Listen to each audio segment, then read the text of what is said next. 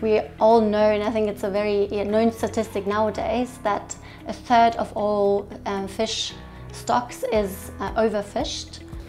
It's very important because many coastal countries, and especially small island developing states and least developed countries, depend greatly on the oceans and on fisheries and aquaculture for their economic and social development. And together with our partners UNCTAD-UNEP-FAO, we took this year, actually since the last Oceans Forum, to develop this proposed joint plan of action as requested by member states as a strategic and a joint effort to implement SDG14 and specifically implement the trade-related aspects of SDG14.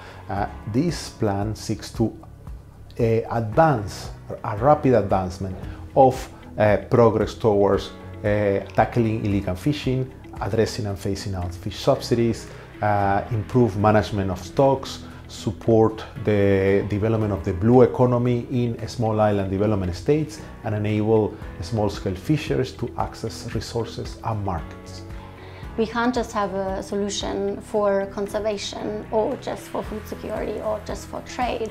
It needs to be an integrated solution to be successful. We have a plan. We have the ideas of how to achieve those targets. What we need now is political support and resources to implement that plan. We need to stop thinking and start acting.